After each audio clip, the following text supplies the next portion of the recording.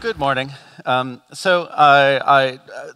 blockchain conversation may be a bit of a stretch for 9 a.m., so I hope all of you are caffeinated and ready to roll. And to some degree, I'm going to try to answer your questions about what is a blockchain, why should you care. But I also want to talk about what we're building at the project, which is as much about technology as it is about the way that open source communities come together to write code, especially in a part of the technology landscape that is still very unsettled and is still emerging.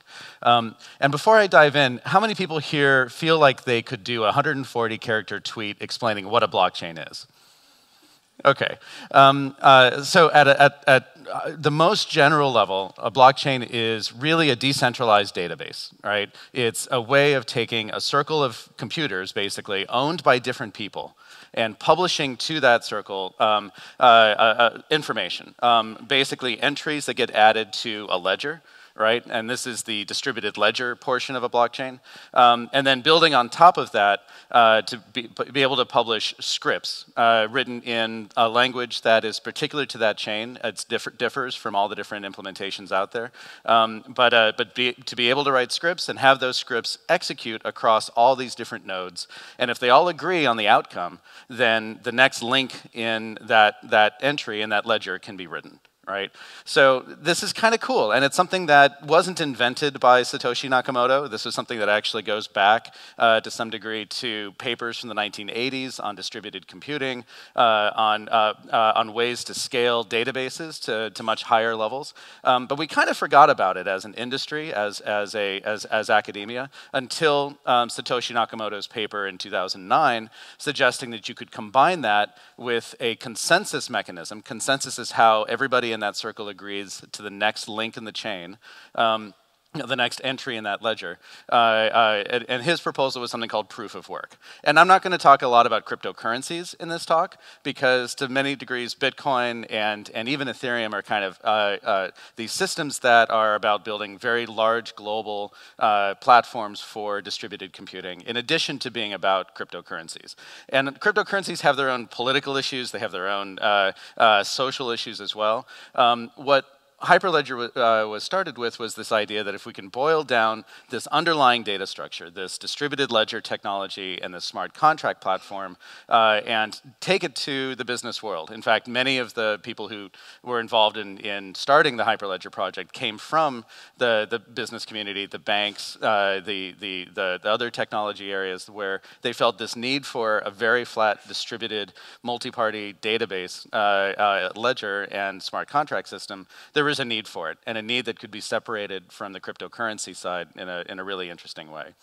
So that was the genesis for the project. The project actually began with conversations starting about a year ago with organizations like IBM and Wells Fargo and JP Morgan and Intel and others coming to the Linux Foundation saying there's a need here. There's a need to build technologies that focus on this blockchain space, that help build these kind of building blocks for building these kinds of systems. And when I joined in June, I went out and talked to all of the members of the organization at the time, which was about 40-odd members, and said, what is the most valuable thing that the Linux Foundation and the Hyperledger project could do for this community, especially given that projects like Bitcoin and Ethereum are pioneering some really interesting things. There's this long tail of a lot of other open source projects. What's the best thing we could do? And so the goals that we came up with were to build a developer-focused community of communities, right? So a collection of different projects to benefit an ecosystem of solutions providers and end users building blockchain technologies, right? And through building these communities, build a family of frameworks, of platforms and libraries upon which anyone can build and run their own applications. Kind of the open source story, in some ways inspired as much by the Linux Foundation as by the Apache Software Foundation, right? Where you find 300 odd, maybe it's even 400 at this point, projects ranging from Hadoop and Spark all the way back to the original web server project, sitting side by side with healthy communities building technologies. We also, as a project, want to make sure that we're involving these developers and service providers and others in promoting the software publicly and building a commercial ecosystem on top of it, because that's really how you build resiliency into an open source community. Make sure people can make money with it, right? Make sure that it's something that they can put into practical use and derive some value from, either indirectly as a service provider or buried inside their organization, or even directly as providing support or products based on top of it. And finally, as a project, host the infrastructure for this, not just the mailing list, CVS or Git repositories and other things, but also the legal kind of infrastructure that you need. You all know about the Linux Foundation. You know who we are. You know that in addition to the Linux ecosystem, there's all these additional kind of template communities that have been built, Cloud Foundry, Node.js, Zen, and this is what the Hyperledger project is plugging into as a framework. Within the Hyperledger project, we've added, we now have over 85 members. This is, I refer to as kind of my NASCAR slide of the companies that are supporting this effort. And supporting means making a financial contribution. It also can mean, it can mean that. It can also mean participating technologically in terms of using the code, but also contributing bug reports, contributing enhancements, being a part of the open source project. Anybody in the world can, obviously, like with any Linux Foundation project, use the code, modify it, redistribute it, become a part of the developer community, become all the way to a core maintainer without paying a dime. But these are the companies that believe enough in the vision of what we've built, including companies like Huawei, like Red Hat, like Intel, and obviously like IBM, who believe in what we're doing.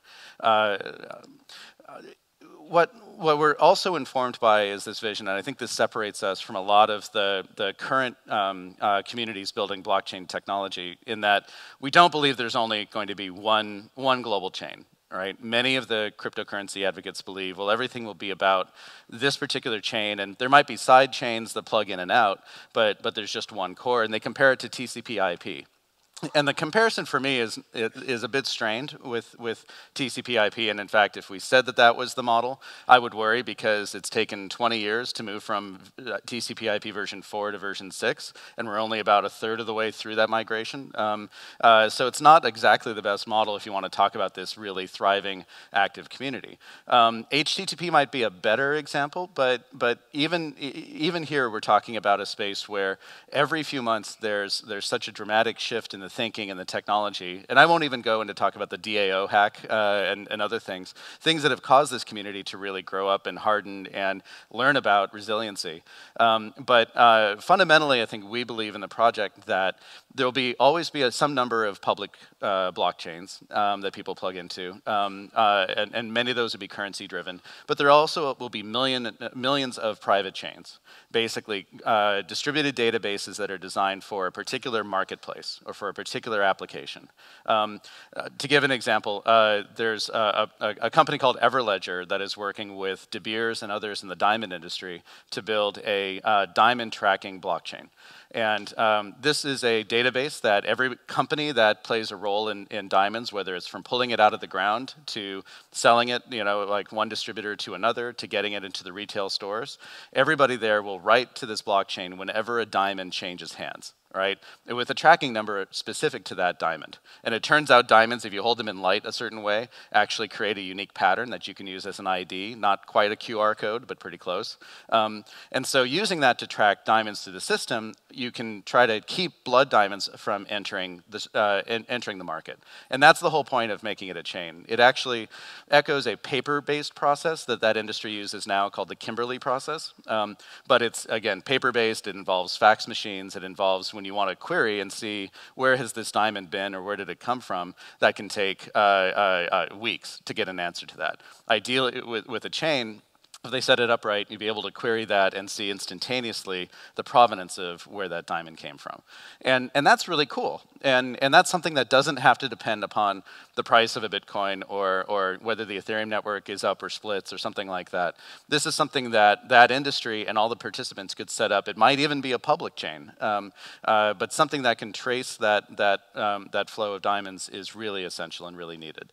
And there's use cases all over the map as well, not only in financial services, industries, but in healthcare, in supply chain, other supply chain things like the ethical seafood movement, for example. If you could trace where this fish in this package that you see at the supermarket, where it comes from, where it was caught, in a way that you had high guarantees was actually accurate at each step, that would change how that industry works and drive a lot more of the fish catch towards ethical practices.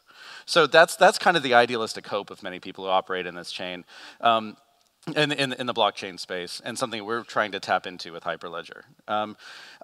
The other important point to make, though, I think, is that this is 1994 in the web. The technologies are still really young.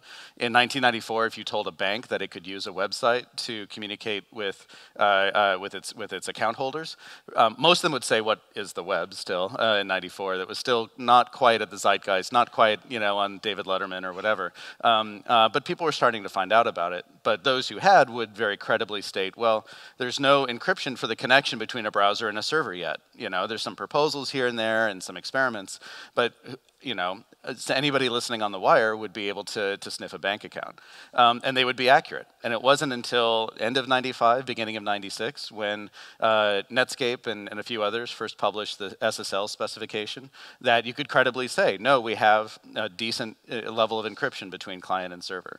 Blockchain technologies have some of the answers here, especially when it comes to confidentiality of what's being written to a common chain, but there's still some big challenges there. So at Hyperledger, we're trying to build these, basically these building blocks as independent communities, as projects, very much in the line of the Apache Software Foundation mode of a team of volunteer developers building code in the open, publicly, managing their own roadmap and release schedule, responsible for following Hyperledger policies and requirements about where the code comes from and that sort of thing. But also very significantly, these projects need to be encouraged to look at the other projects and think about common ways to work together, right? Ways to reduce duplication of effort, ways to build to each other's interfaces. So in contrast to an Apache Software Foundation project, here we actually expect the projects to think of it as being one step curated, right? We're not going to solve this with a top-down architecture or say there's one true way to build a blockchain, but from a bottoms-up perspective, we can get there if there's a cultural mandate for the projects to look at what the others are doing. Across all of the projects, there is a common license, the Apache software license. And I might be bigoted about it because I helped write it, but it was actually chosen before I joined the project as the standard license. And the reason why a single standard license is important in this community is if we have these projects that in some ways compete, in some ways explore different aspects of solving this technology, we need to be able to share code between them. Because a project might thrive, it might find its footing and have a huge developer following. It might also just kind of sit there and have a few users. And you want to be able to bring what works about that technology into another technology, into another project, without it feeling like there is a winner and a loser, right? And so this is about kind of the social dynamics of this space. You kind of want some Darwinian competition, right? Where there's some actual energy there, but you want people to not feel like they've lost something if their project gets merged into another one, right? So common software license makes that easier to do, right? It would be much harder if there were different licenses that either made that relationship one way or even incompatible. You need a common IP framework as well, and like most Linux Foundation projects, all of them perhaps, we use the developer certificate of origin as a way to make sure that the developers actually wrote the code that they're submitting. Common collaboration framework, promotion and branding. I mean, these are the kinds of things the Linux Foundation knows how to do and is bringing to this effort. And eventually we'll have common security practices as well for reporting security holes that you want to try to push out to the public. So the two flagship projects we have today at Hyperledger are Fabric, which is based on this consensus mechanism called practical Byzantine fault tolerance. This is, again, one of those ideas that goes back to the 1980s about how if you have a circle of 10 or 20 participants in your blockchain, how do you decide which is the next link in the chain? And that's a consensus, a quorum-driven kind of method. But we're looking at making that pluggable so that other consensus mechanisms can come in as well. That was originally developed by IBM. written in Go, the programming language. Since it was contributed, we've had other active developers on the project from DTCC, London Stock Exchange, Digital Asset Holdings, and a long tail of other open source contributors. Sawtooth Lake is a different project. It's based on a different principle called proof of elapsed time. You could think of it like proof of work, except you don't actually burn the CPU power. You have a core, yeah, it's kind of interesting. You have a core, or something called the SGX extensions to the Intel chips that basically make an attestation that a certain amount of elapsed time has happened in that CPU, and you use that as a way to drive the process to decide who gets to anoint the next link in the chain. I'm doing a horrible job explaining it. Much more information is available at that project. There's some more that we've added as well, kind of add-on projects. We've also started to open the door to conversations with other communities, other projects about coming in. And these are projects that are either complementary to or actually perhaps even competitive with Fabric and Sawtooth Lake, but that's okay. Again, a little Darwin, never killed anyone. I guess it did. You know, let's stoke some of that up, right? So we're interested in stuff that is about unpermissioned chains, the big public currency-based ones. There's a lot of interesting work going on there. Portable identities, especially those that might cross these different chains that we see emerging.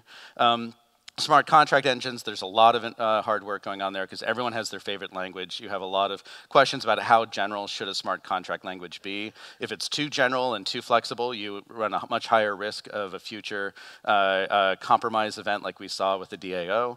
But sometimes you really need that flexibility to do creative things. Lots of interesting stuff going on in the world of homomorphic encryption and secure multi-party computing. These are basically ways of being able to say, I can write encrypted entries into the chain, and somebody else can analyze those encrypted records and make an interesting statement about them, such as, you know, it's a system of accounts, I've added this, I've subtracted this. You can't see the underlying details, but you could see the net by performing some mathematical operations on it. This is still fairly sci-fi, fairly advanced, but if we can help boil those algorithms down to something that becomes a library, becomes production quality, I think we'd make a real contribution out there. And then finally, there's all these interesting efforts around medical records, supply chains, the energy markets. I don't see us doing end-user applications. That's still something we depend upon developers and partners to build. But if there's something we can do in this space that raises the floor on common technology, we're interested. Why do we even exist? I think I've tried to answer that in some of the last few slides. But as you all know, because all of you are developers, and I'm sure all of you have contributed to open source projects, collaboration is hard. I mean, it sounds like a pithy kind of thing, but getting the social dynamics right, getting the licensing right, getting the community dynamics right is something that isn't as easy as just starting a GitHub repo. Right? And the world has way too many projects that are one company projects, one developer projects, and this space has a lot of those as well. And I think that's holding it back. It's certainly holding it back when it comes to adoption by the banks, by large companies who are thinking about this as like a core part of how they reinvent their markets, right? And I think that's something that we can provide in the same way that the Linux Foundation helped make the Linux technology stack something that even the most conservative companies could go, okay, I understand this. Let me bring this in and can get comfortable with it, right? And if we have competing licenses, competing brands, competing user bases, that kind of collaboration gets even harder. And we know if this community is fragile, then getting user confidence is a really big challenge.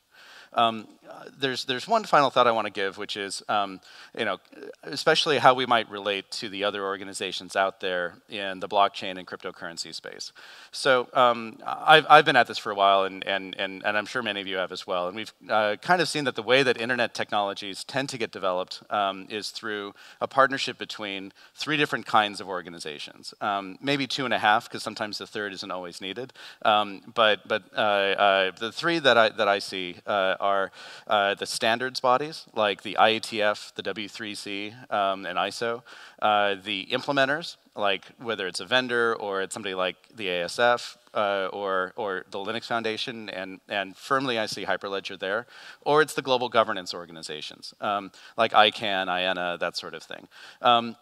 And what you see happening in the cryptocurrency community today is a lot of work at the standards level and at the global governance level when it comes to responding to a hack or figuring out how to evolve the technology underlying Bitcoin or underlying Ethereum, and with the implementation kind of being left as an afterthought. And if there's a way for us to work with these communities, it's as being a home for the implementation. You'll never see a hypercoin, ever see us push a particular token, because I think that does tend to change the dynamics of a community pretty tremendously. But you could use our software to set up a coin. You could use, at least the software that I would love to see us become a home for, to set up a coin, to set up these kinds of interesting applications. And I think there's a nice, clean division between those two. That's it. There's a lot more about blockchain technology to tell you about at some point. I encourage you today to dive into the project, and if you have any interest in this, and help us out. Thank you very much.